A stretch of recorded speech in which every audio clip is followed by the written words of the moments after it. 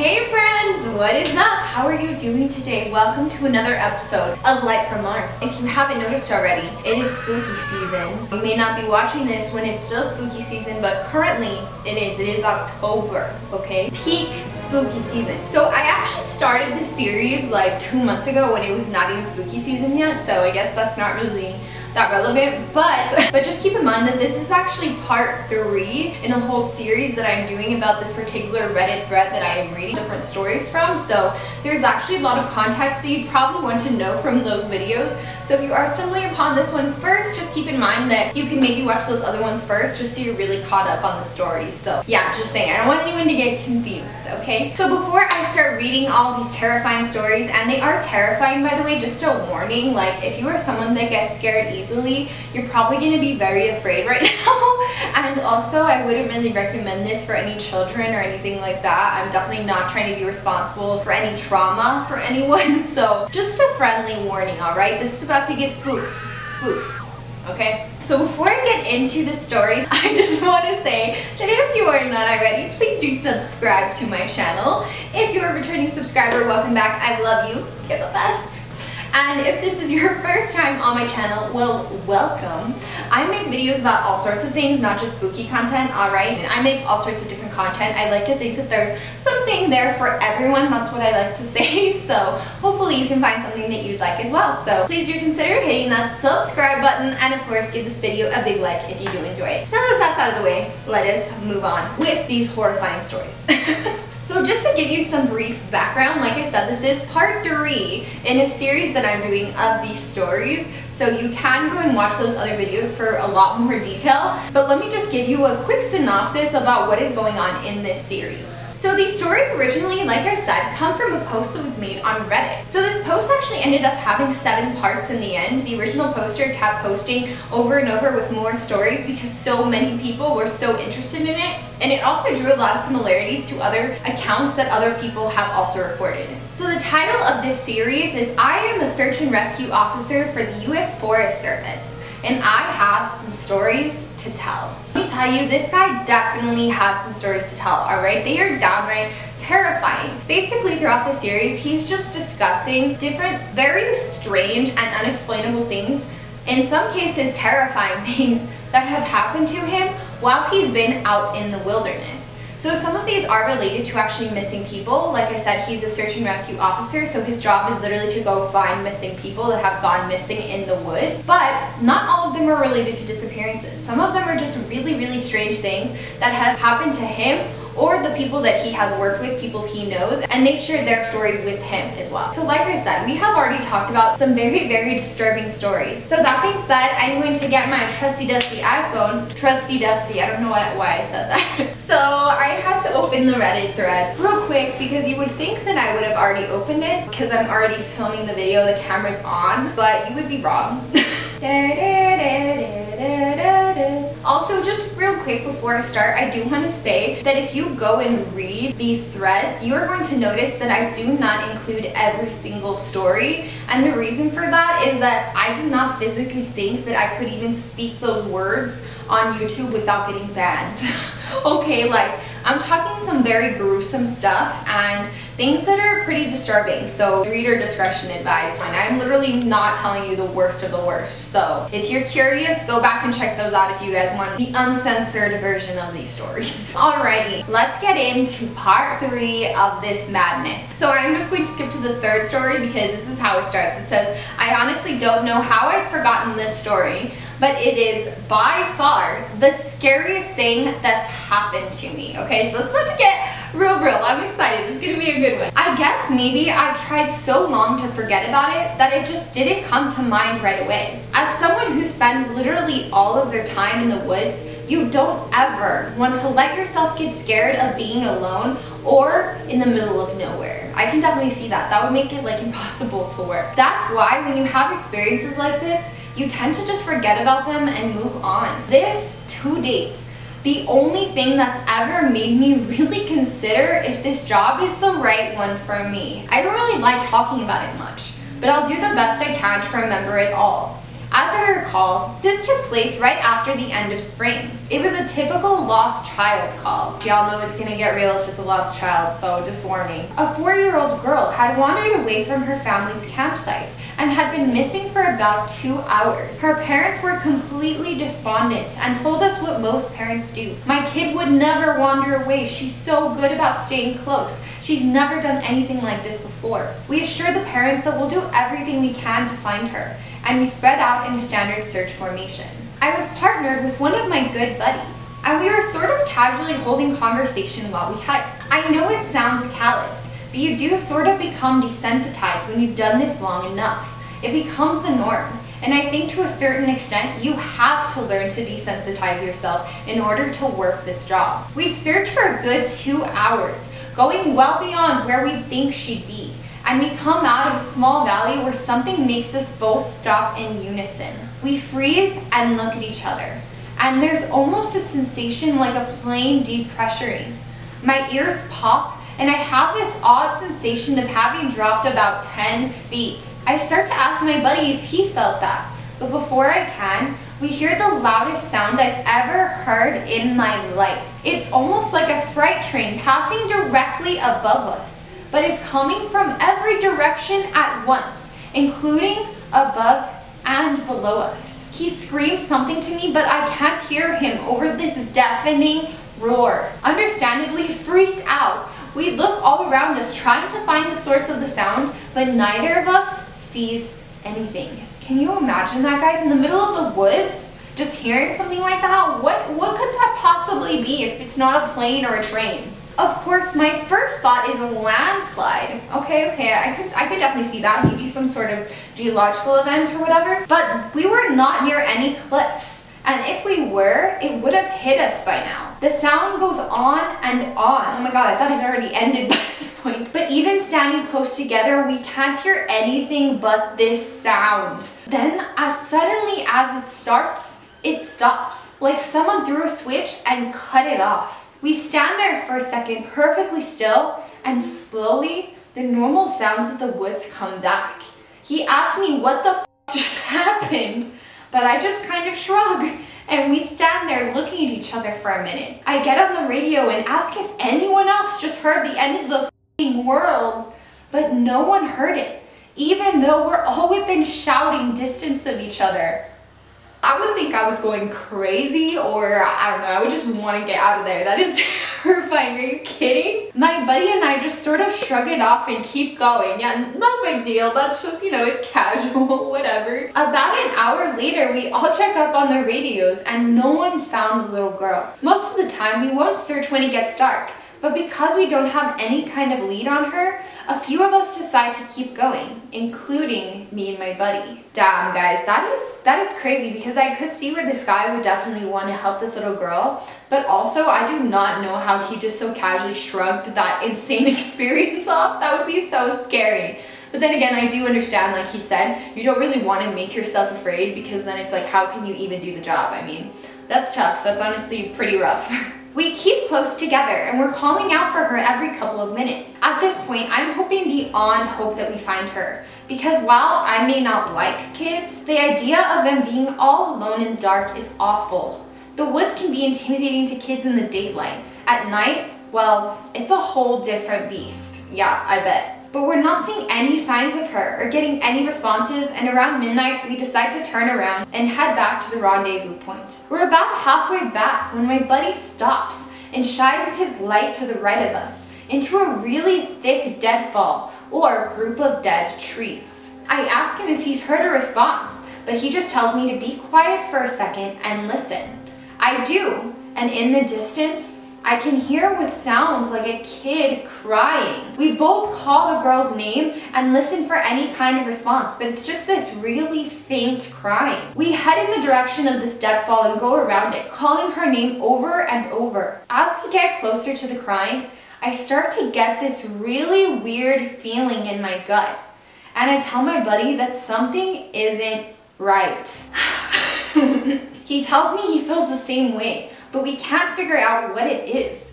We stop where we are and call the girl's name again, and at the same time, we both figure it out. The crying is on a loop. It's the same little hitching sob, then wail, then quiet hiccup, repeated over and over. It's exactly the same every time. And without saying another word, we just both take off running. Oh my God, can you imagine?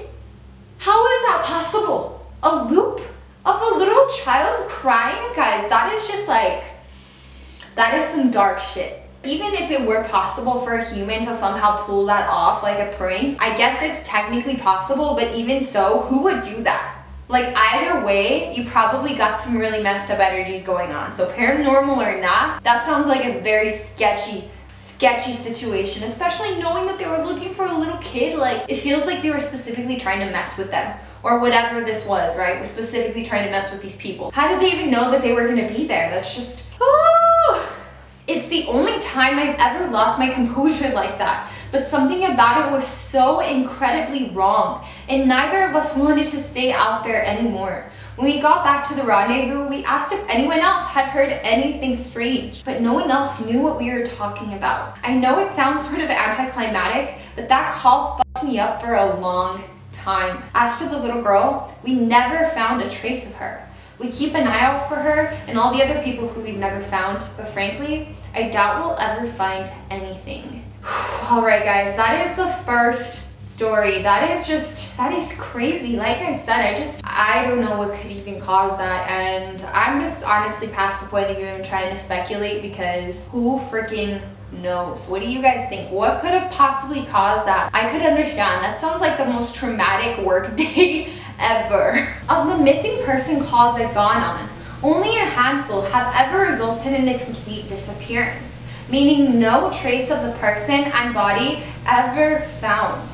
But sometimes finding a body just leads to more questions than answers. Here are some of the bodies that we found that became infamous in our team. The first one, a teenage boy whose remains were recovered almost a year after he vanished. We found the top of his skull, 2 finger bones, and his camera almost 40 miles from where he was last seen. The camera, sadly, was destroyed. The second one, the pelvis of an older man who had vanished a month earlier. That's all we found. Next, the body of a 10-year-old girl, almost 20 miles from where she'd vanished. She had died of exposure 3 weeks after going missing, and all of her clothes were intact except for her shoes and jacket. There were berries and cooked meat in her stomach when they did the autopsy. The coroner said it appeared as if someone had been taking care of her. There were no suspects ever identified. Now, if you guys have seen the other parts, that probably sounds very familiar. There are already other stories that I have mentioned with this almost exact same scenario. Children, obviously, more than likely would have a lot more difficulty surviving and being self-sustaining, especially in the middle of the wilderness, compared to an adult. It might be a little more believable, right, that an adult could pick their own berries and cook their own meat. But a young child, that seems highly unlikely, especially considering these children are found so far from their original place where they vanished. So very unexplainable. Like, who is taking care of this little girl? The berries, right? We've already seen that also in other stories. Disappearances involving berries, right? Children being fed berries by these mysterious creatures, I guess you could say. So again, very, very, very strange. I could see that that would be extremely haunting. Now on to a couple of the stories my friends told me. I mentioned that you were all interested in the stairs and you're in luck. He's had a closer encounter with them. Though he doesn't have any explanation for them, he does have a little bit more experience with them than I do. So now we're finally getting into the stairs, guys. Are you ready? I'm not ready. I'm definitely not ready. Okay, let's go. My buddy had been a search and rescue officer for about 7 years. He started when he was a junior in college, and he had a very similar experience when he first encountered the stairs. His trainer told him almost the same thing mine did, which was to never go near, touch, or ascend them. For the first year, he did just that, but apparently his curiosity got the better of him. And on one call, he broke away from the line and went to go check a set of them out. He said that they were about 10 miles from the path where a teenage girl had vanished, and the dogs were following a scent. He was on his own, lagging behind the main group, when he saw a set of stairs off to the left. They looked like they were from a new house, because the carpeting was pristine and white. He said that as he got closer, he didn't feel any different or hear any weird noises. He was expecting something to happen, like bleeding from his ears or collapsing, but he just got right up to them and didn't feel anything. The only thing he said that was odd was that there was absolutely no debris on the steps. No dirt, leaves, dust, anything. And there didn't appear to be any signs of an animal or insect activity in the immediate area, which he found strange. It was less like things were avoiding them and more like they just happened to be in a relatively barren part of the forest. He touched the stairs and didn't feel anything except that sort of sticky feeling you get from new carpet. Making sure his radio was on, he slowly climbed the stairs. He said it was terrifying because the way they'd been stigmatized, he wasn't really sure what was going to happen to him. He joked that half of him expected to be teleported to some other dimension, and the other half was waiting for a UFO to come swooping down. Yeah, that doesn't surprise me. Honestly, that's definitely what I would think too. But he got to the top with little event, and he stood there looking around. But, he said, the longer he stood on the top step, the more he felt like he was doing something very, very wrong. He said it was the feeling you'd get as if you were in the part of a government building that you had no business being in.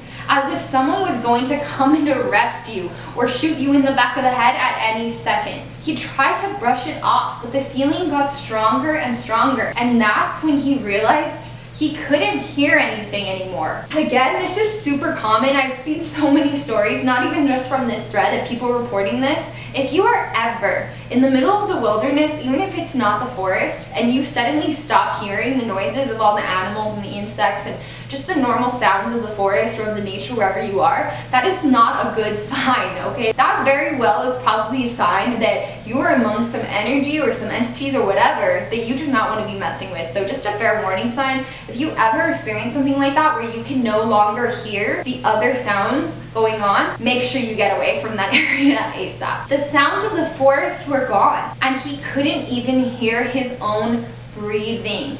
It was like some kind of weird, awful tinnitus, but more oppressive. He climbed back down and rejoined the search and didn't mention what he'd done. But he said the weirdest part came after. His trainer was waiting back at the welcome center after the search ended for the day, and he cornered my buddy before he could leave. He said his trainer had this intense look of anger, and he asked what was wrong. "You went up them, didn't you?" My buddy said it wasn't phrased like a question. He asked how his trainer knew. The trainer just shook his head.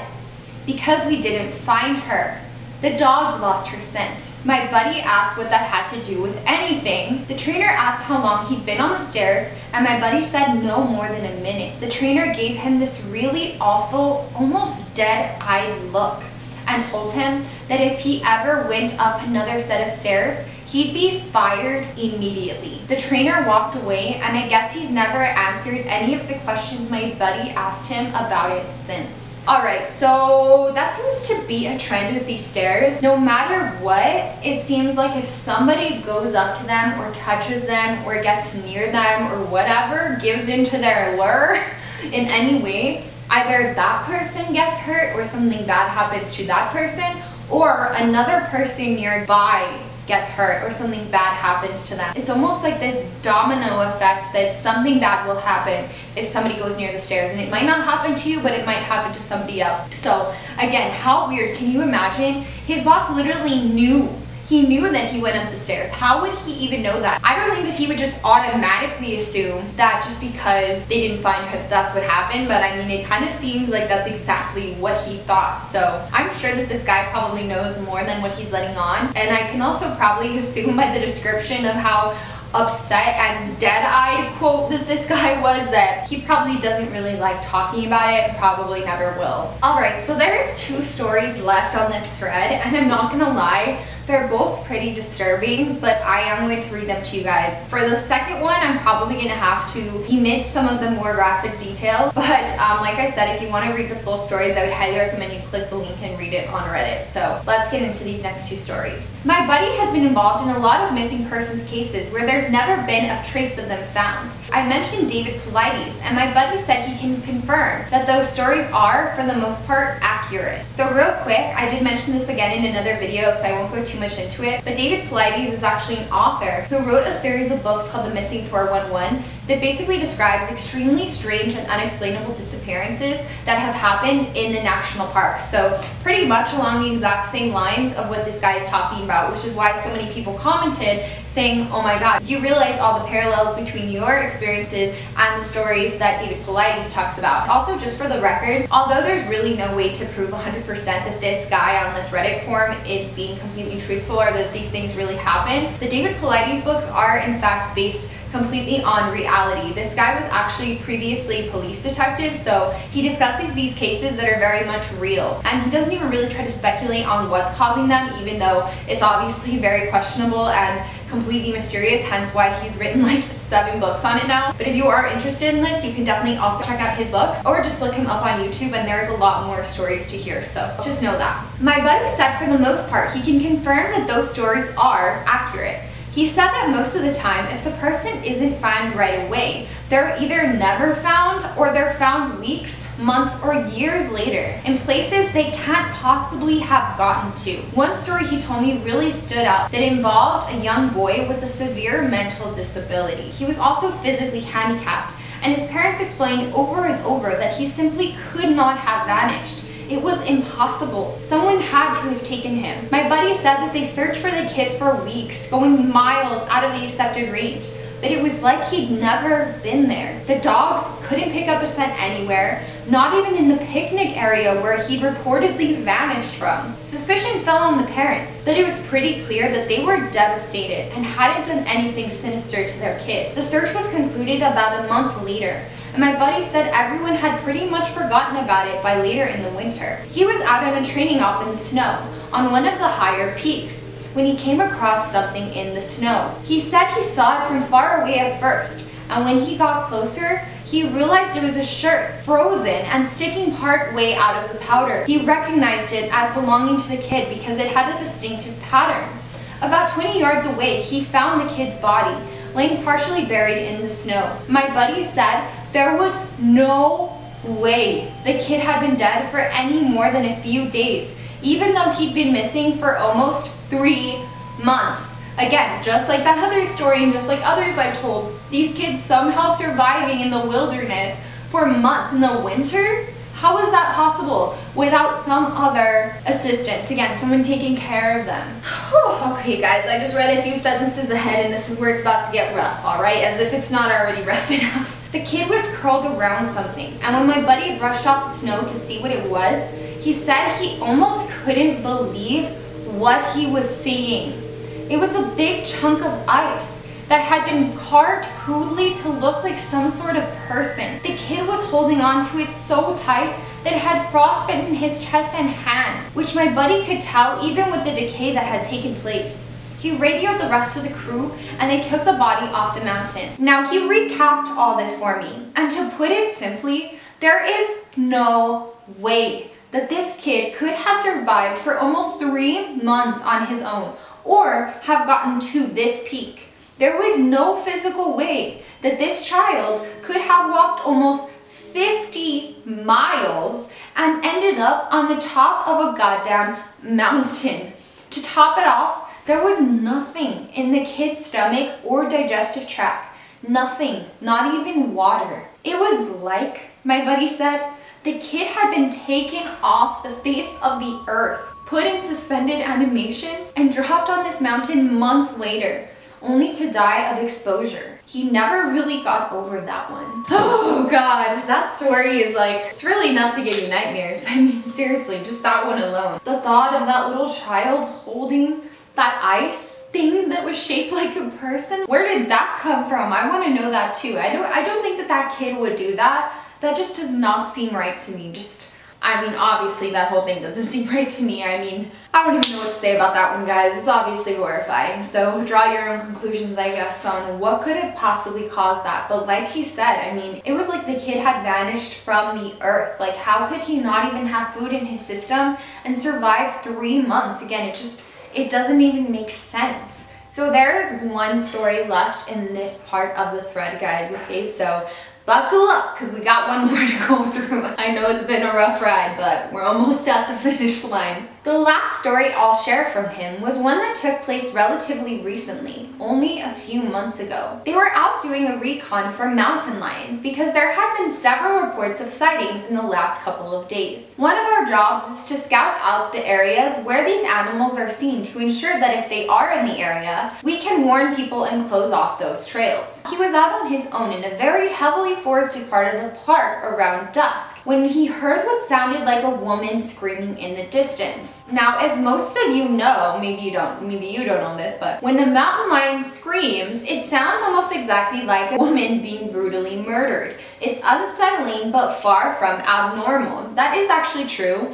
Now, I would not say that it sounds exactly like a woman screaming, although people say that. To me, I mean, I can still tell that it's a mountain lion, but it does sound eerily similar, so that is definitely true. My buddy radioed back and let ops know that he heard one and that he was going to see if he could figure out where its territory started. He heard the mountain lion scream a couple more times, always from the exact same spot, and determined the approximate area of the mountain lion's territory. He was about to head back when he heard yet another scream, this time within only a few yards of him. Oh God, girl! You better run, you better get out of there. Of course he freaks out and starts heading back at a much faster pace because the last thing he wants is to run into a goddamn mountain lion and get mauled to death, right?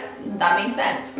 As he got back on the path and started heading back, the screaming followed him and he broke into a jog. When he was about a mile from ops, the screaming stopped and he turned around to see if it was following him. It was almost night by this point, but he said in the distance, just before the path rounded a corner, he could see what looked like a male figure. He called out to them, warning them that the paths were closed and that he needed to come back to the welcome center. The figure just stood there, and my buddy started to walk over. When he was about 10 yards away, the figure took, as he described, an impossibly long step towards him. Oh God, like just thinking about that. Alright. And let out the same scream my buddy had been hearing. Of course, right. My buddy didn't even say anything. He just turned and sprinted back to ops. That's the exact same thing I would do. Never looking behind him. By the time he got back, the screaming had moved back into the woods. He didn't mention it to anyone else. Just said that there was a mountain lion in the area and that they needed to close those paths until the animal could be located and moved. You know, that guy probably rationalized that situation to himself. I feel like maybe even part of him didn't believe it, especially when they're experiencing all of these crazy things. Like the main guy said, I'm sure that a lot of the times they kind of just block it out and it almost becomes normal. So I'm actually not even surprised that that guy lied about that and that he would just say it's mountain lion, because I mean, it still will keep people away. So whether it's mountain lion or whether it's some creepy man, spirit entity thing pretending to be a mountain lion, either way, it's probably best to keep people away from there. So I think he did a good job overall. So that is the end of part 3, guys. Oh my God, I know these were some rough stories. I always have to film these videos during the day and when I'm not alone in the house, because if I do it at night or when I'm alone, it's like after I film the video, I'm like, oh, paranoid. So I understand it's a lot to handle, but I do hope you guys are enjoying, or at least are overall entertained by this series. I know this original thread was extremely popular and got so many replies, so please make sure that you give this video a big like if you did enjoy it, so that I can know that I should definitely make a part 4, because yeah, we're actually not even halfway through with the stories yet. So believe it or not, you have not heard all that is yet to come. So I highly recommend you guys like this video if you did enjoy it, so that you can hear the part 4 stories. And again, if you are not already, please do subscribe to my channel. Please make sure that you go check out my other videos and hit that subscribe button if you like what you see. I appreciate it. Thank you. Anyways, I hope you all have a wonderful rest of your day, and I will see you on the next one. Bye!